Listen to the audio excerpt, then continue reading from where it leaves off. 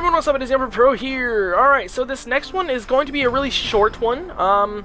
It's by YinYang452, and this is going to be a tutorial on how to make Chrono Trigger styled encounters. To the village, why not? So basically what you want to do is you want to make a new event. And you want that event to be a monster. Where's the monster? There's a monster! Alright, anyway, so there's a monster. You want to do approach.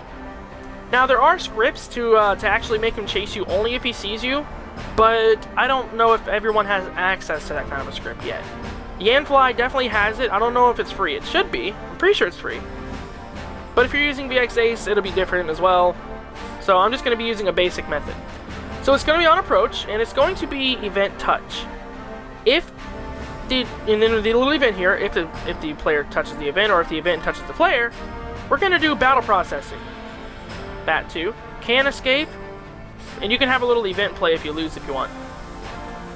So, if you win, then what we're going to do is we're going to do a show animation on this event.